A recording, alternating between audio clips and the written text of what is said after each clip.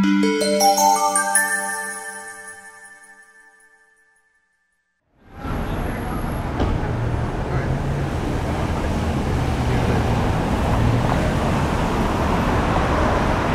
everybody, I'm C. Andrew Nelson, founder of Aquatasy.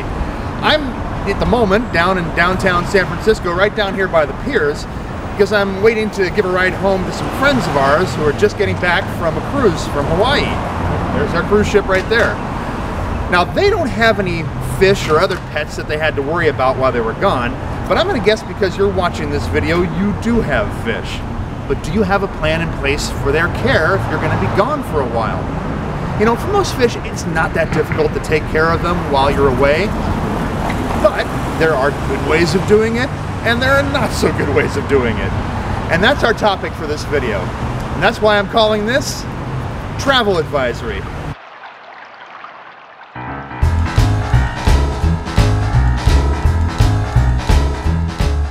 Whether you're planning a vacation or get called out of town on business or regarding a personal matter, you need to have a strategy in place for the care and feeding of your fish while you're gone.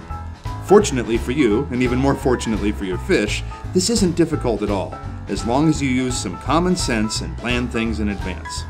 How you deal with the care of your fish during your absence will depend upon how long you're going to be away, but here are some general tips that apply no matter how long you'll be gone. It's always a good idea to run your lights on a timer, even more so when you're on a trip. You wouldn't want whoever you ask to take care of your fish to accidentally leave the lights on all the time, or forget to turn them on in the first place. Good digital timers are easy to come by and are relatively inexpensive. And although they sell timers at many chain pet stores, they're really no different than the general purpose timers sold at Target, Walmart, Home Depot, or any hardware or home improvement store. Shop around and find the best price.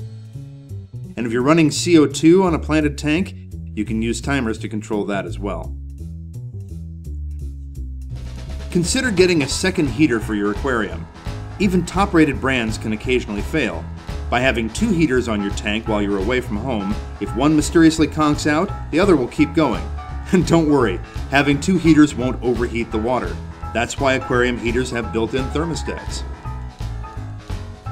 Before going on any trip, it's wise to clean and inspect your filter to make sure it's running properly and efficiently. Clear out any tubes or hoses, and perhaps change or rinse out the filter media before leaving town. And remember, if you're going to rinse sponges and other filter media, do it in old tank water while you're doing a water change, instead of rinsing in tap water. Tap water could kill the beneficial nitrifying bacteria colony you worked so hard to establish when you first cycled your tank. It should go without saying that just prior to your departure, you should do a partial water change on your tank. Nothing major. Doing a 25 to 30% water change or whatever your regular routine's amount is will be sufficient in most cases. Go ahead and give your fish a good feeding before you leave. Don't overfeed them though. Instead of one big feeding, give your fish several average-sized feedings the day before you leave or the actual day you depart. That covers the basics. Now let's look at what specifically to do or not to do in the short term and in the long term. What special things should you do for your fish if you're going to be gone for only a few days? Well, nothing. Seriously. Certainly, different fish species have different needs, but generally speaking, if you're only going to be gone for less than a week, you may not need to do much of anything at all. You've already taken precautions regarding lighting, heating, and filtration. You've done a water change, and you've fed them well. That's really all you have to do. Well, who's going to feed them while I'm gone? No one. You already did. Contrary to popular belief, most fish don't need to eat every day. In fact, most cold-blooded creatures in general do not need to eat each day.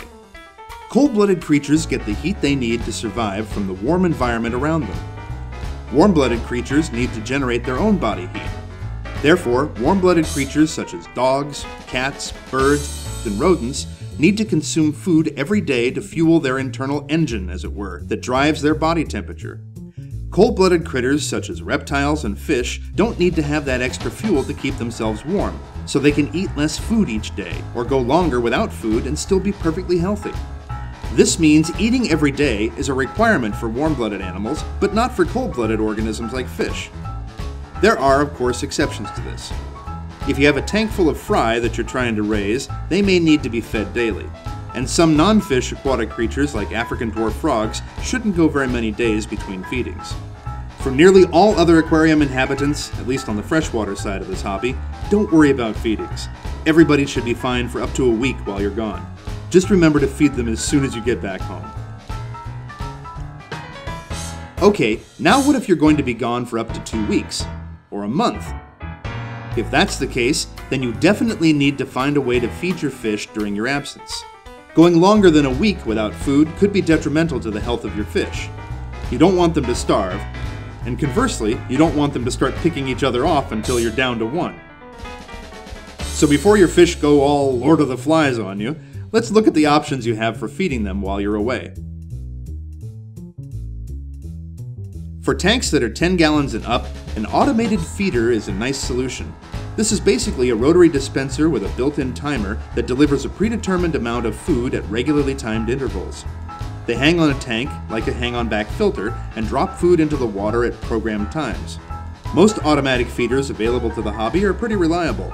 They work great for dried foods, but are not suited for live or frozen foods.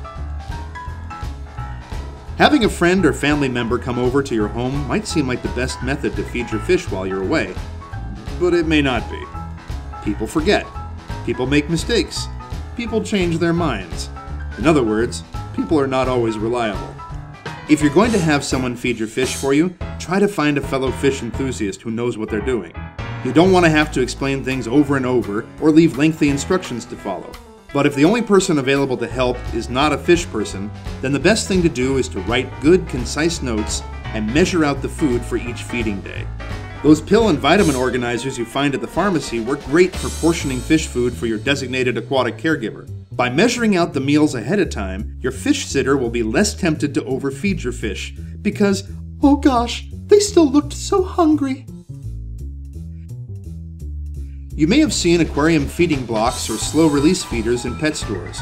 The old-school versions, which are still sold today, are basically plaster blocks that have fish food mixed into them. They look like salt licks for fish. These feeding blocks purport to slowly release nutrients into the water to sustain your fish for several days or weeks. Do I recommend them? In a word, no. No, no, no, no, no!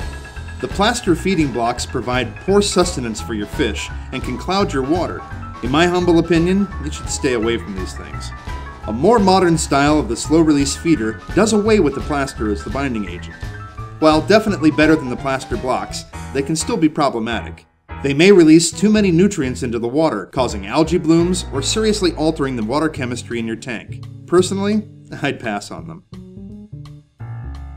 If you have fish that require a certain amount of vegetable matter in their diet, you can add some tender, tasty live plants to your aquarium for those fish to nibble on. If you have ottos or bristlenose plecos, you can even leave some big chunks of zucchini in the tank for them to munch on over time. Something like zucchini, if not fully eaten, is far less likely to foul the water than a slow-release feeder. Whether or not you plan to have someone come over to feed your fish, if your travel plans call for you to be away for longer than a week, it may still be wise to have someone drop by once or twice to make sure any aquariums in your home are not leaking. He or she may not be equipped with the know-how to help your fish survive, but they can mop up the mess before your home sustains any water damage. If you keep all this in mind and take these few wise precautions, there's no reason for you to fret over your fish during your excursion. They'll be just fine, honestly. So relax, put your mind at ease, and go on your trip.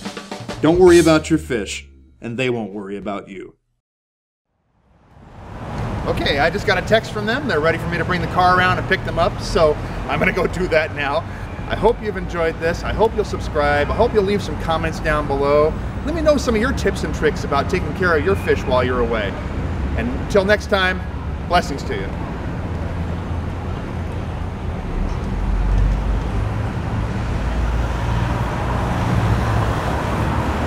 Actually, my car is parked over that way,